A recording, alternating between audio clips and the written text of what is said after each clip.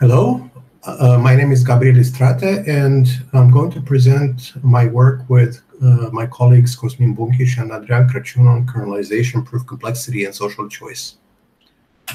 So, I like tapas in real life and in research, and combining different research areas is a nice way to learn about lots of cool stuff. So I said in this paper that to understand what we're doing, you need a little bit out of three research areas. And I realized preparing these slides that I was wrong. You need a couple of notions from four different areas. So these are proof complexity, and then parameterized complexity, specifically kernelization, and computational social choice, and last but not least, combinatorial algebraic topology.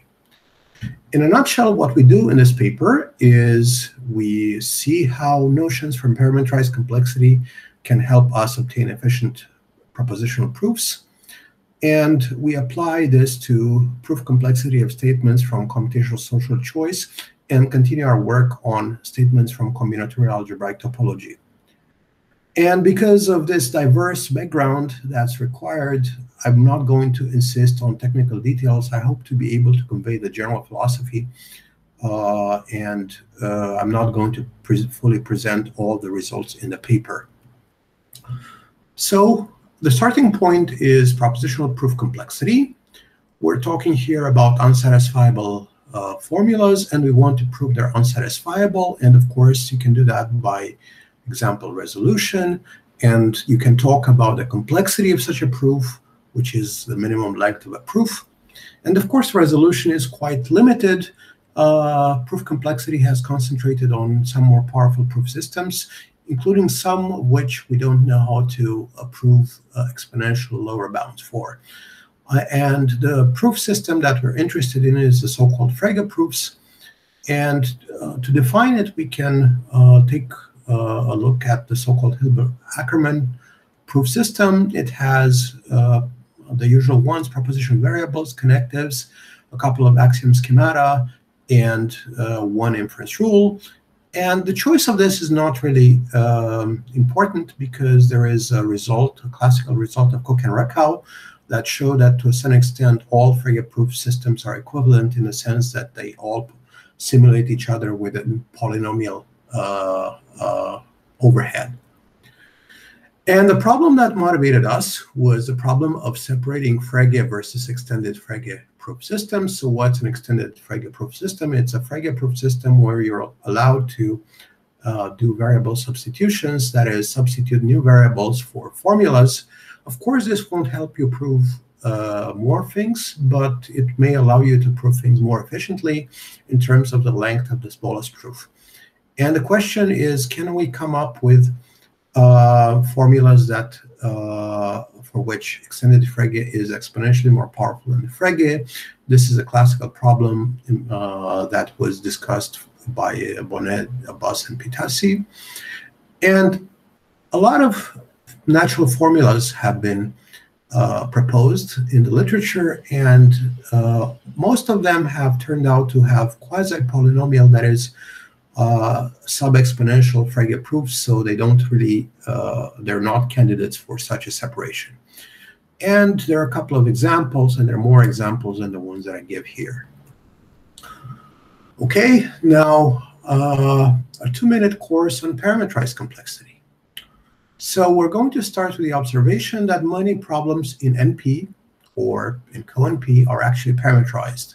For instance, when you're talking about an instance of vertex cover, you're given a graph, but you're also given an integer k. And you want to decide whether the graph has a vertex cover of size at most k. So parameterized complexity is the study of such parameterized problems, and the gold standard of tractability, called fixed parameter tractability, is giving algorithms whose complexity may depend exponentially on the parameter, but polynomial on input size. So we don't want the parameter and the input size to mix. And one classical method to achieve such fixed parameter tractability results is via so-called kernelization, which is a method that basically reduces an instance of a parameterized problem to a smaller kernel instance in such a way that the original instance is satisfiable if and only if the kernel instance is satisfiable. And crucially, for fixed values of the parameter, this kernel instance is small. It has, upper bound depending on the parameter value as well, only, and not on the instance size. So in other words, you can solve all the problems for fixed k by brute forcing a finite number of kernel instances. And kernelization itself is often achieved by what's known as a data reduction algorithm. And the data reduction is basically an algorithm that maps an instance xk to a smaller instance x prime k prime in such a way that it preserves the answer and the instance is smaller.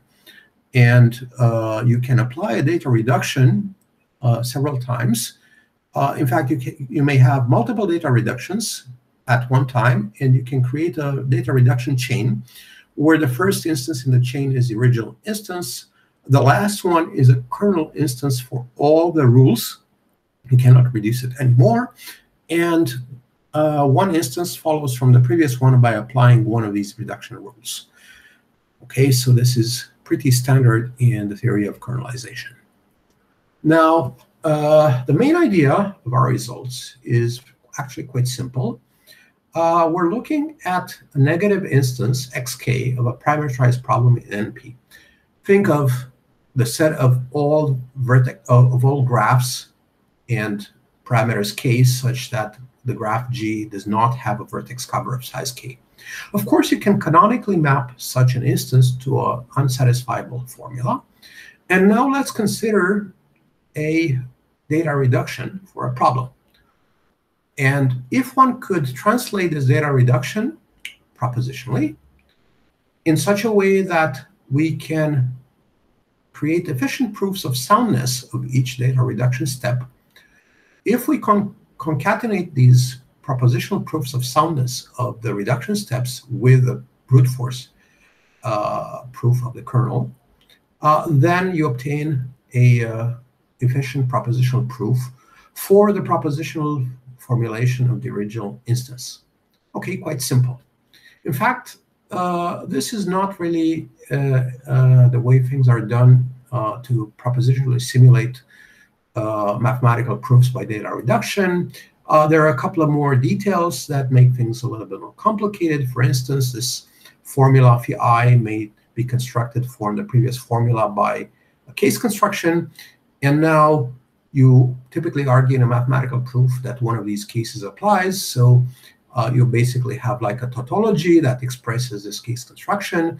And of course, when you do something like a translation of this, you also need the proof of this tautology. And now applying the data reduction with a case will create one formula. And the formula itself is going to be in fewer variables, but it's going to assume that you've made some variable substitution. You're going to, to make it an instance of the same problem, you're going to have to make some sort of variable substitution. So now if you put all the things together, you may simulate a proof, a mathematical proof via data reduction by a tree of propositional entailments.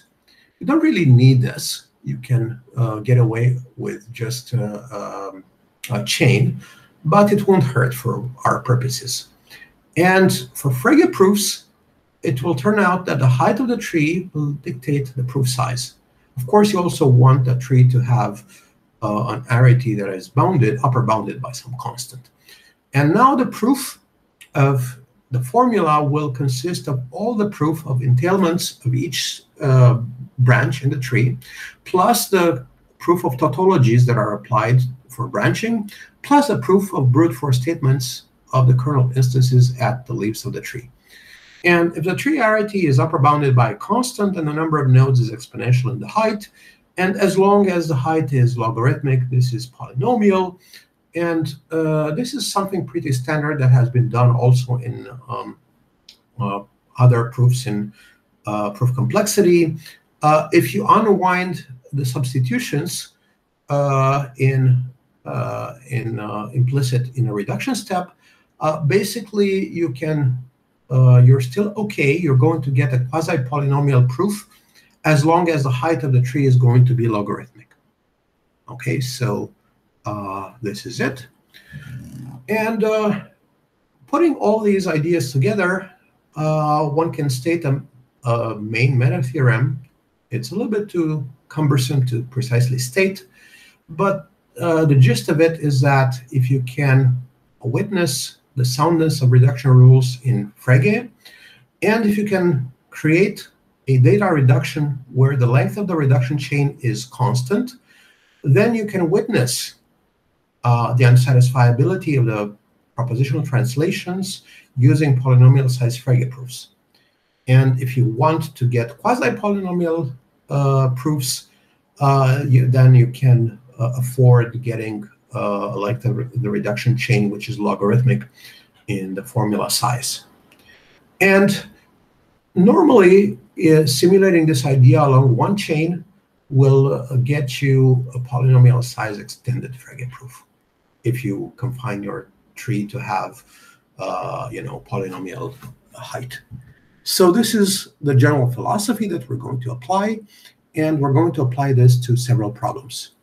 So one of the problems that we want to apply comes from combinatorial topology, and to explain this, I'll have to start with what was known as Kneser's conjecture, which stated that if you color the subsets of 1 to up to n with n minus 2k plus 1 colors, then there are two disjoint sets A and B that have the same color.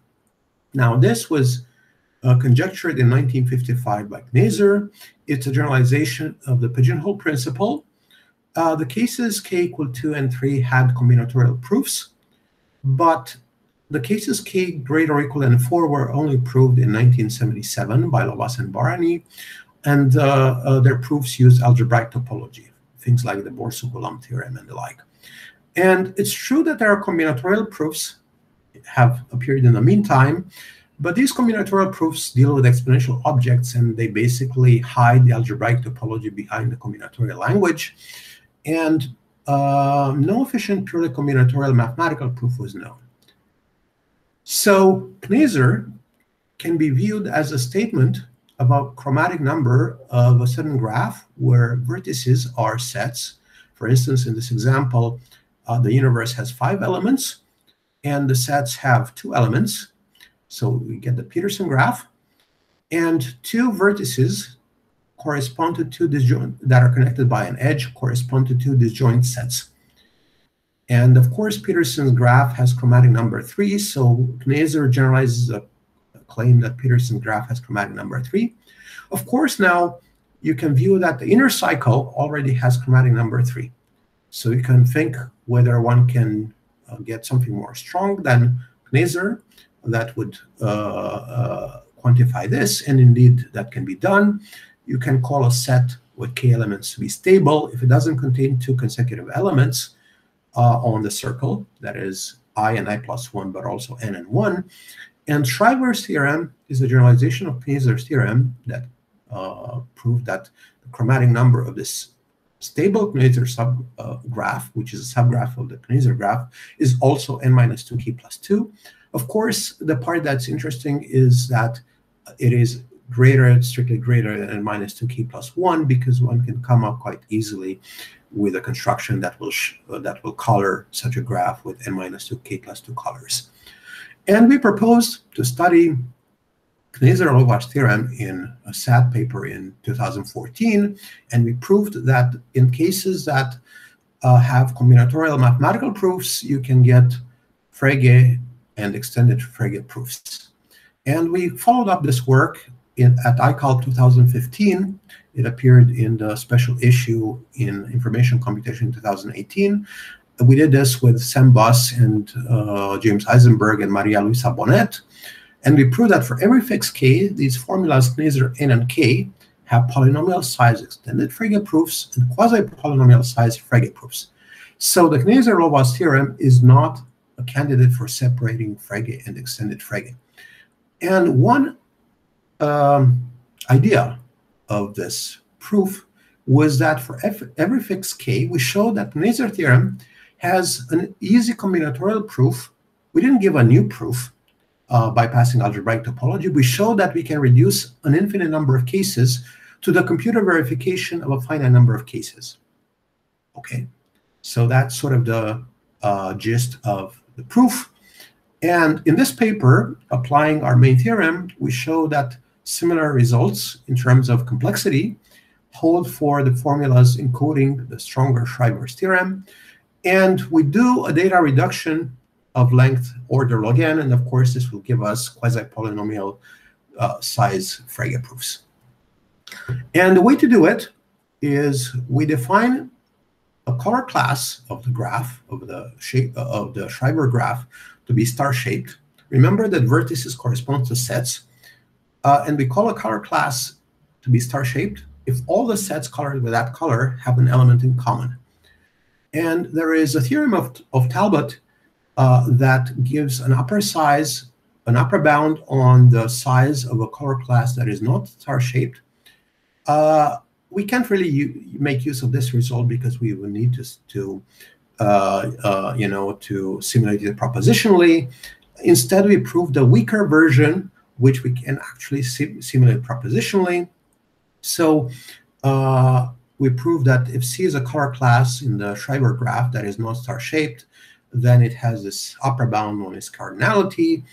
And then the proof goes by showing that essentially, if we had a n-2k plus 1 coloring of the Schreiber graph with parameters n and k, then we can basically drop theta of n color classes and theta of n elements corresponding to that intersection of those star-shaped color classes.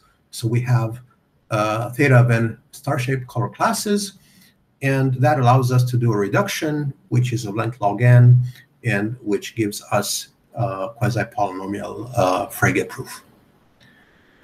And now the paper has more applications of kernelization techniques to prove complexity, and it's done for a variety of problems such as vertex cover, dual coloring, which is a different parameterization of coloring. Rather than talking about a graph and its chromatic number as a parameter, we're talking about a parameter k, and a graph with parameter k, the instance is satisfiable if the graph can be colored with at most n-k colors. We also talk about some other problems, edge click cover and deheating set, for which kernelizations were known.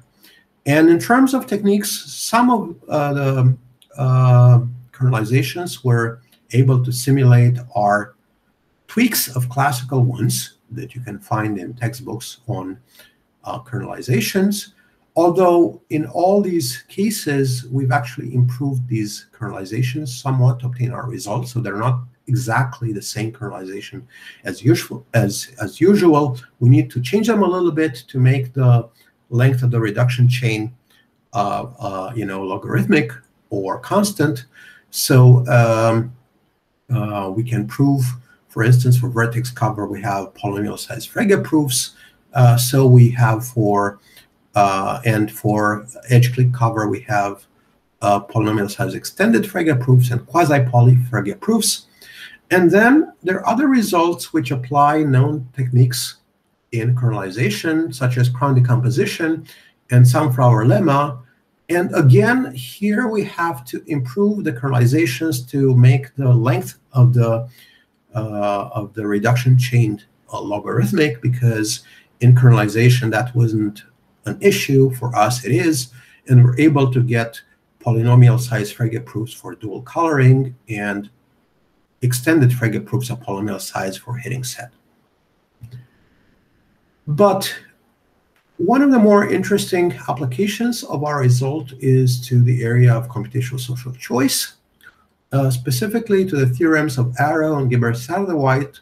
And I'm not going to mention to explain these results more than to say that they're fundamental impossibility results on ranking a number of objects M by n agents, satisfying a number of axioms. And both theorems show that those axioms are incompatible. And the starting point of our work was some research in the artificial intelligence literature, specifically Tang and Lin, show that Arrow's theorem has computer-assisted propositional proofs, which basically reduce the general case N and M to one case of Arrow's theorem with N is 2 and M is 3. And so something similar happens for the Gibber-Satterwhite theorem. Okay, so this is quite similar to what has happened in our case with the Kneser-Lovász theorem.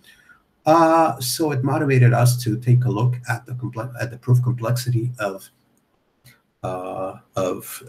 proving the unsatisfiability of such formulas. Now, I have to say that for these results, the results aren't quite as satisfactory, because the formulas that the propositional formulas that encode Arrow's theorem and Gibber-Satterwhite are quite large in N and M. They grow pretty big. So the point is that Tang and Lin gave data reductions of length theta of N plus M, and we managed to eliminate one of these parameters. We managed to make the reduction of length depending on the number of agents only, so to eliminate the dependence on the number of objects. And these data reductions that we gave have soundness that can be witnessed efficiently by efficient Frege proofs. So to conclude, our framework shows that such formulas have quasi-polynomial-sized Frege proofs, and polynomial-sized Frege proofs whenever the number of agents is fixed.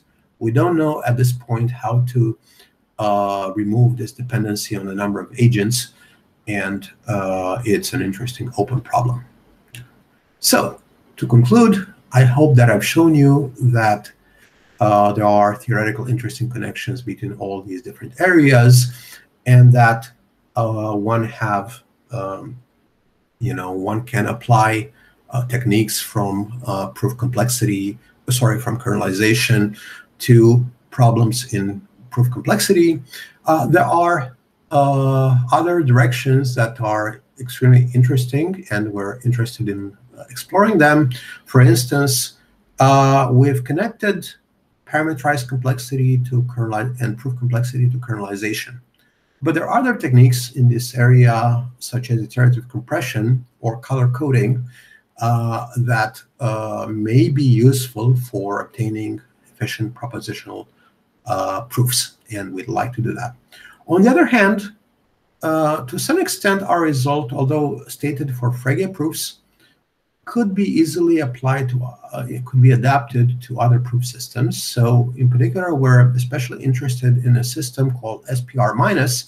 So this is a kind of a proof system that came from the SAT solving literature, and it's proof systems with no new variables, and it has its challenges because you're not allowed to do things that you're doing in extended Frege. So the relevant work here is by Hoyle and others, and also by Buss and Toppen in SAT 2019. Finally, a very interesting direction is sort of the converse one, and the question, an open question is, could we use lower bounds? Could we prove lower bounds on proof complexity for hard problems in parameterized complexity? So is it, in a way, can we connect hardness in a parameterized sense to hardness in the proof complexity case? So that's it. Thank you.